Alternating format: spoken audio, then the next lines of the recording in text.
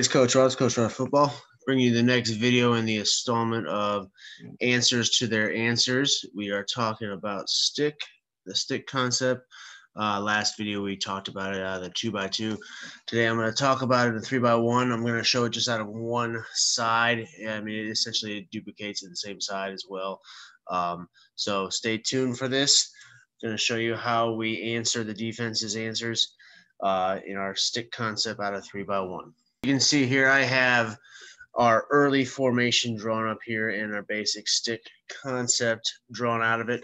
I kind of just drew it up into a normal defense that we typically see. A lot of times we will see a three-man down lineman front, but a lot of times they will drop either this linebacker down or this one as well. We traditionally see a one-high safety look here.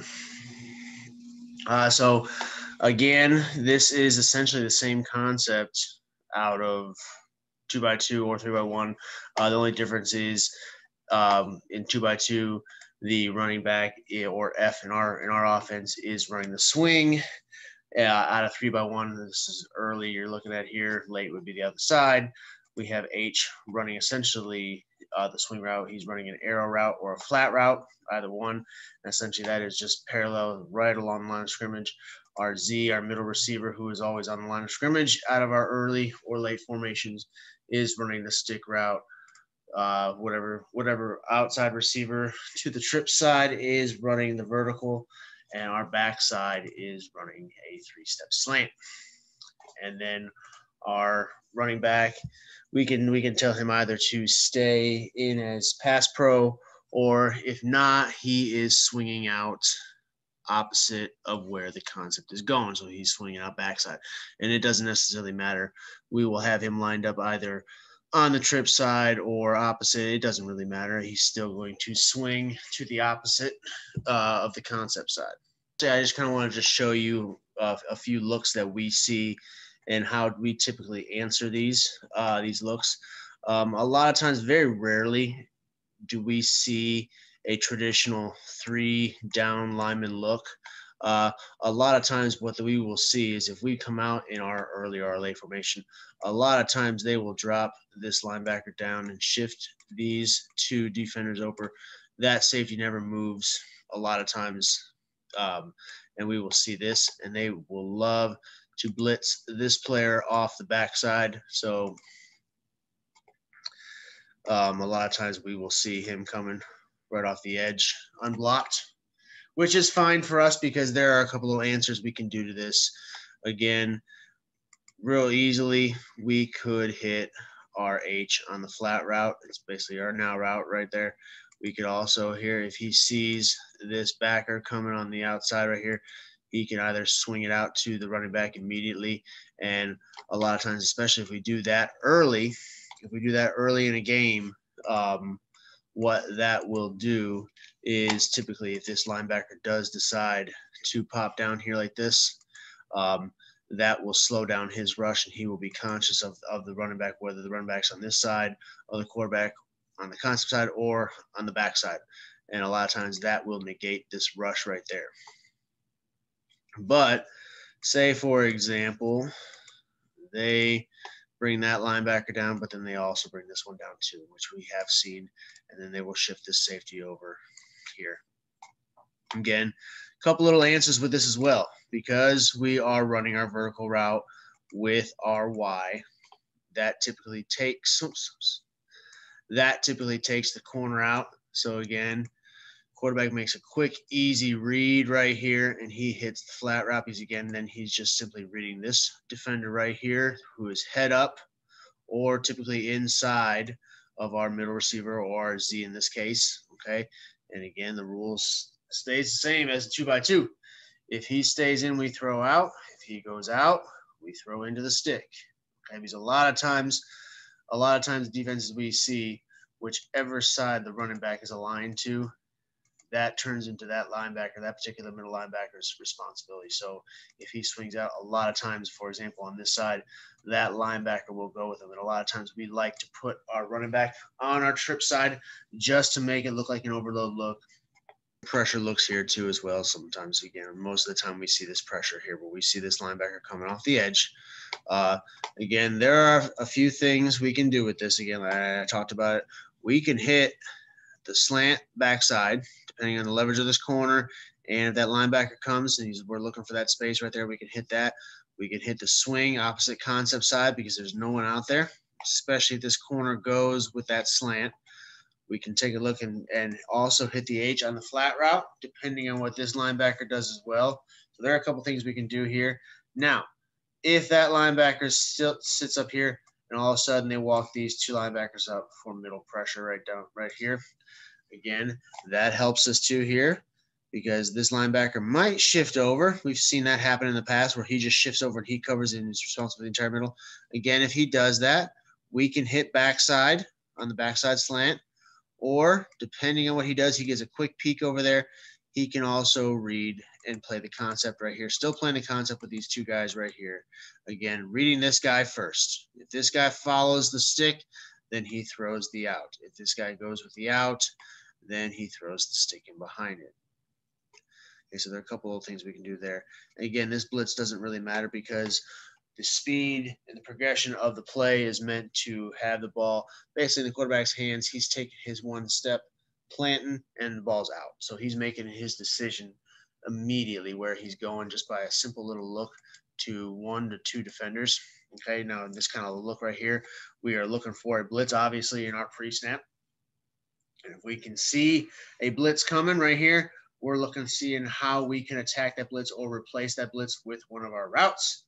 So again, it could be the stick route or it could be the slant route, depending on what either one of these defenders does. Okay. Now again, if we saw this look right here, he could pre-snap, this linebacker right here, depending on what he does. Okay, if he shifts to the middle field, then that is the slant open, or he could also read the concept side here, and he could read this defender.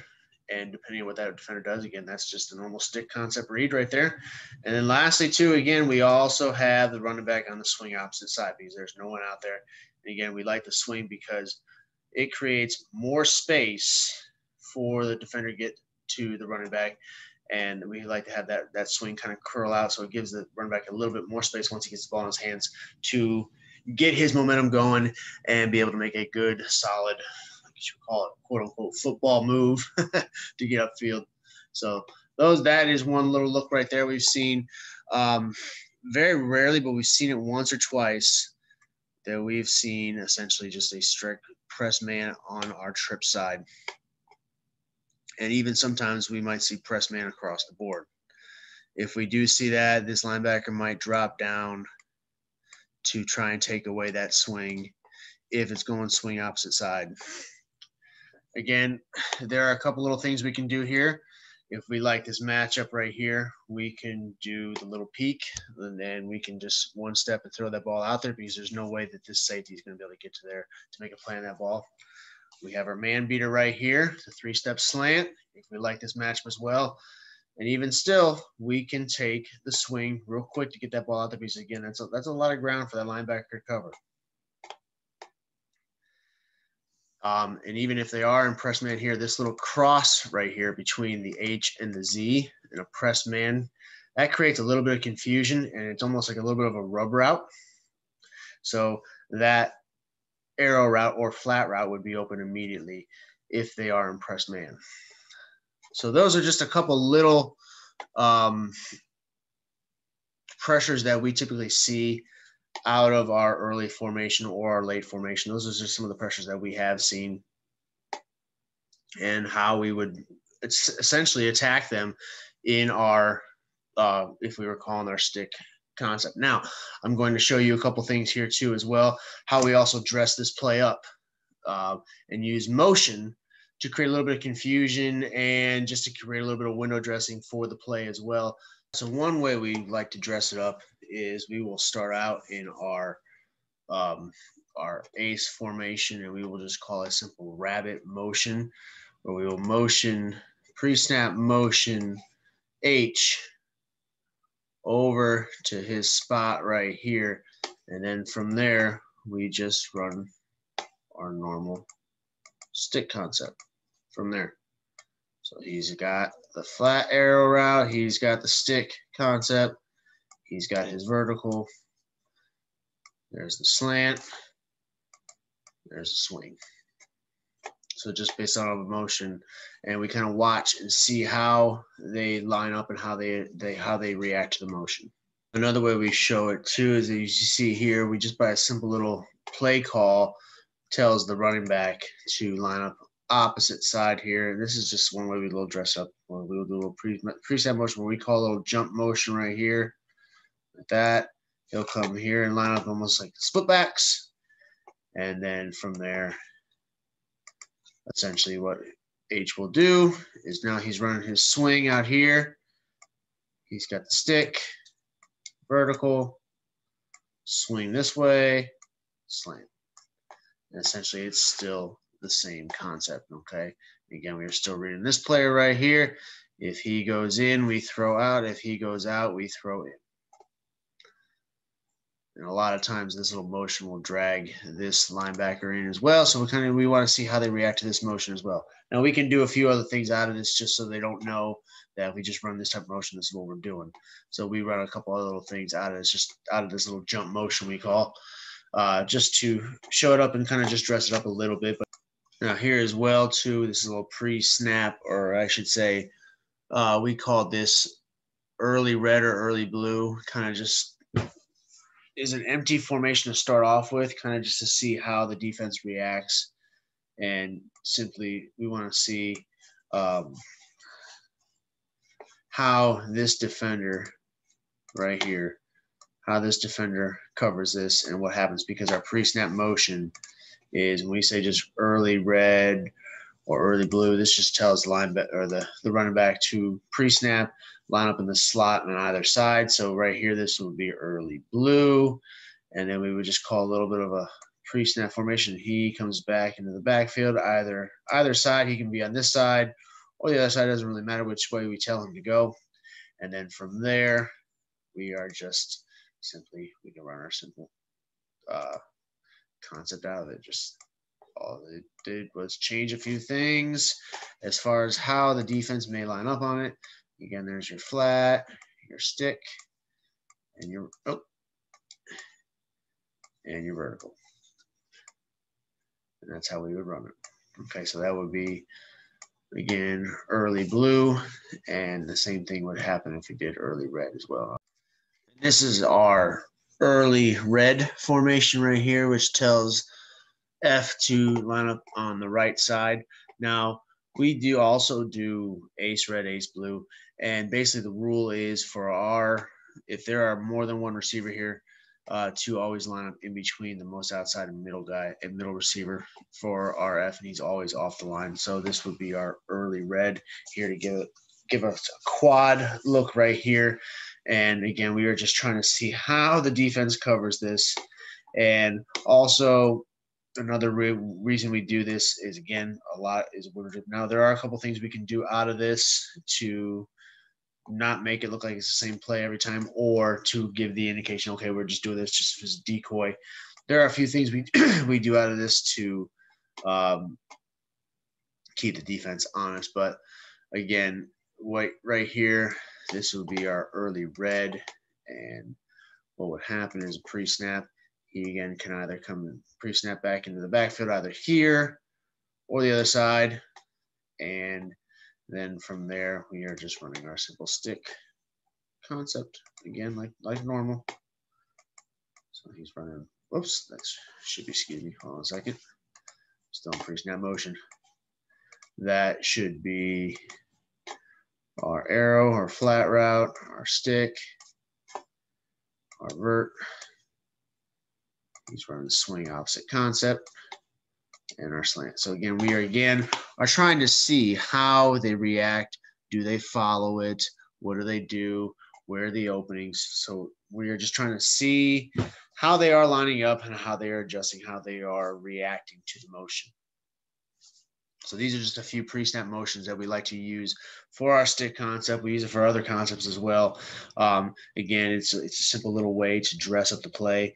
And on top of that, it's an answer to their answer as well. So If we start seeing pressures, then we start mixing in a little bit of motions. It's typically what we find is it sort of slows down those pressures and allows us to have a little bit more success, because we find, especially at this level, that if you start using motion a little bit, that the defensive eyes follow that motion. And a lot of times you can use that motion as a decoy to kind of move the defense to where you want to move them out of the way, or get them focusing on another player while you go back to the other player and that you wanted to originally go to in the first place. So they're just little unique little nuances that you can add to your offense or add to a simple little concept to make it look like a completely different play, but in all reality, you are just running the same old little play. Coaches, well, I hope that helped. This, again, like I said, is a little bit of a series I'm doing. I plan on doing other concepts as well. If there are other concepts you want me to try and cover, maybe we haven't covered, maybe we can meet together and talk about it. But I plan on talking about corner. Plan on talking about cross, and also as well shallow, the certain plays that we run as well. So, and how we answer the defense if they do a certain little thing here or there. So I hope you're enjoying this series. I got more things to come. So stay tuned.